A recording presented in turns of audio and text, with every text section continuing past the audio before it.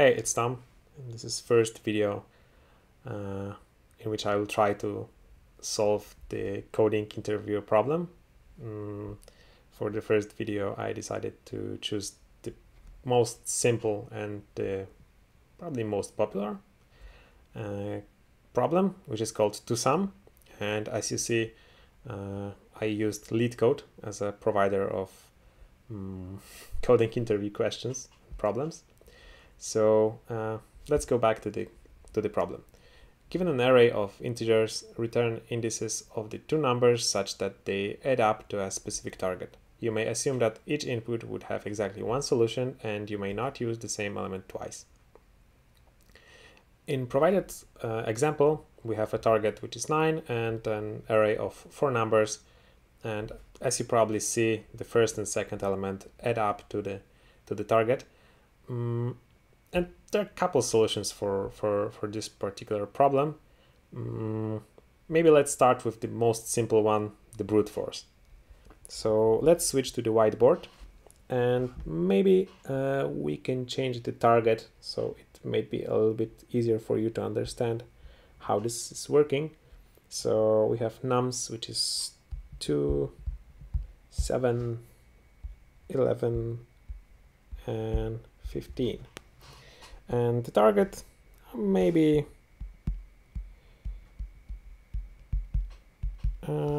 maybe 18.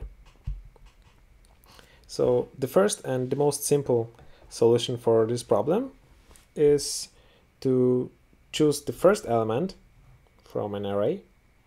In this case, it will be 2, and add up with each of the following numbers.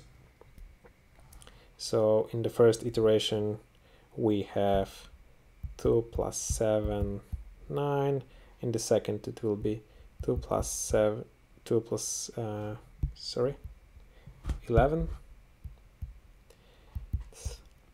13, and 2 plus 15, it's 17. Okay, we passed through the all numbers and there's no target. So in the second step we will switch to second number and we'll try to sum up with all other numbers in the array.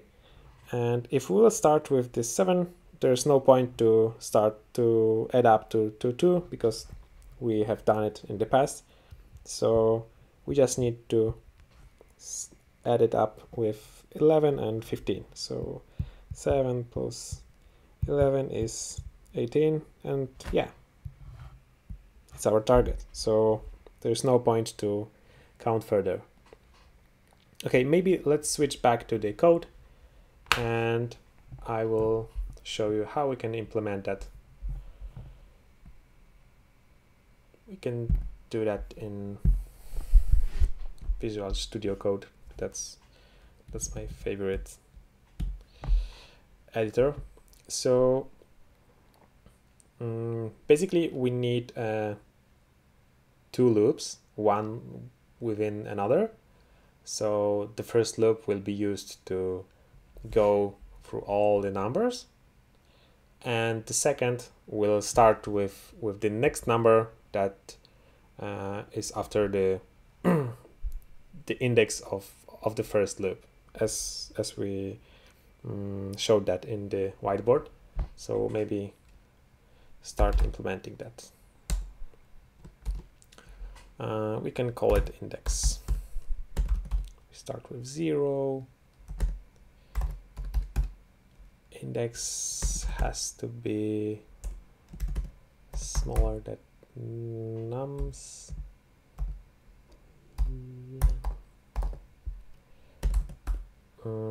Yeah, so why it has to be smaller than the whole length of the array? Because the first array will be used just to find the first index, and the second one will start from the following number, so we cannot go to the end of the array because in this case, the next loop would start behind the array, and that's not what we want to do. So yeah, now we need a second array, a second loop, sorry. And as I said, we need to start from the element following the previous one. So yeah, and this loop can go to the very last element of the array. Okay, so we have index and the following value. So now we can check if they add up to a specific target. So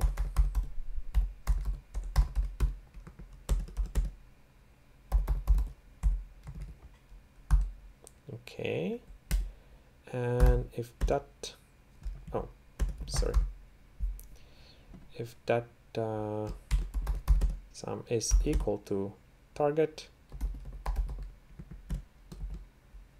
then we can return an array of indices. Index I, and that should work, I hope. Maybe let's check. Yeah, so the first index is 1 and the second is 2, 7 and 11 add up to 18. So that's basically the simplest solution, brute force solution for this problem. However, there is a different one, which is definitely much more efficient. Demands more space, but in this case, that's maybe not a big deal.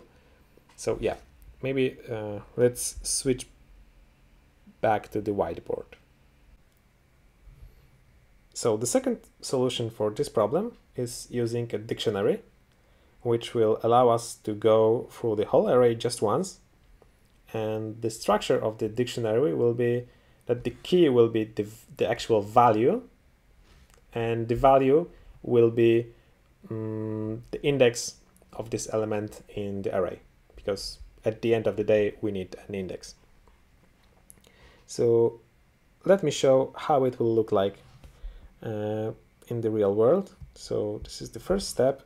Our dictionary is empty.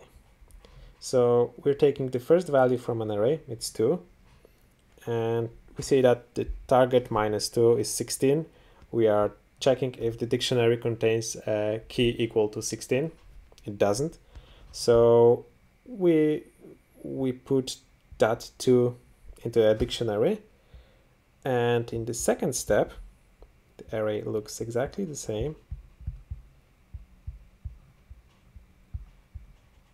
But the dictionary looks a little bit different.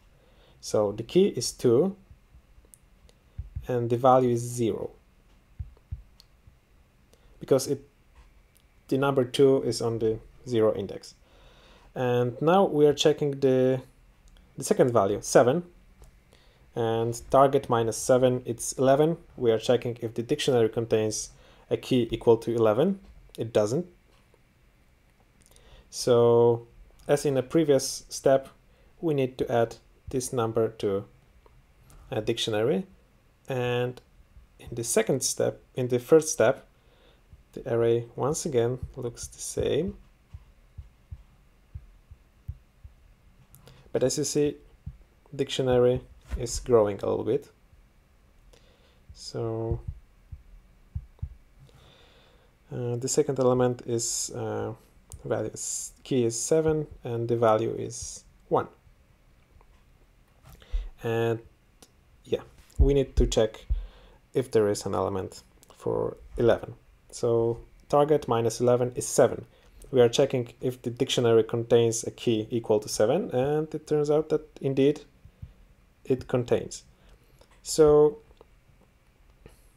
finally we have the 2 indexes. So the first index is coming from the dictionary, it's 1, and the second index is taken from an array, it's 2. And that's the solution for this problem. Let's switch back to the Visual Studio Code. Okay, we can copy the function to save some time. We won't need that loop. Yeah, maybe let's just write it from scratch. So at first, let's create a dictionary. And the second step is going through the array as we have seen on the whiteboard.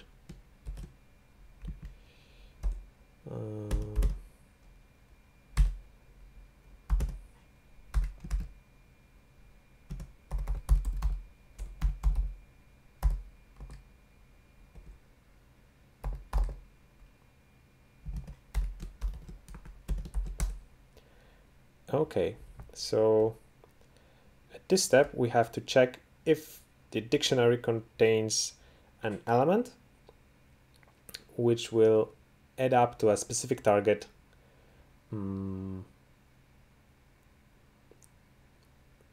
with our current number taken from an array. So if we have target minus nums. Yeah, if that's bigger or equal than 0.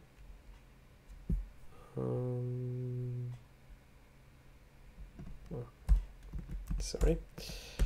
Okay.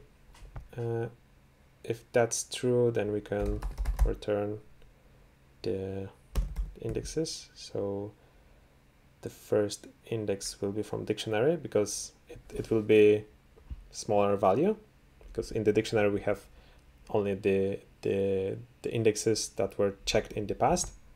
So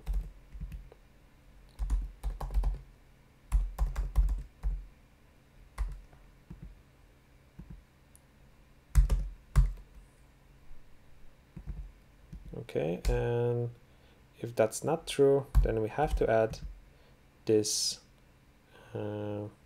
this key and value to a dictionary. So the key is the number, the actual value, and the value is index of this element. Let me quickly check if that's correct. Yeah, I think it's correct. Yeah, the result is exactly the same. We can check once again. Yeah, the first and second element. Okay, so that's basically it. Two solutions, one the brute force, the second much more efficient. If you like this kind of videos, let me know. If you would like to see the explanations in different language, also let me see.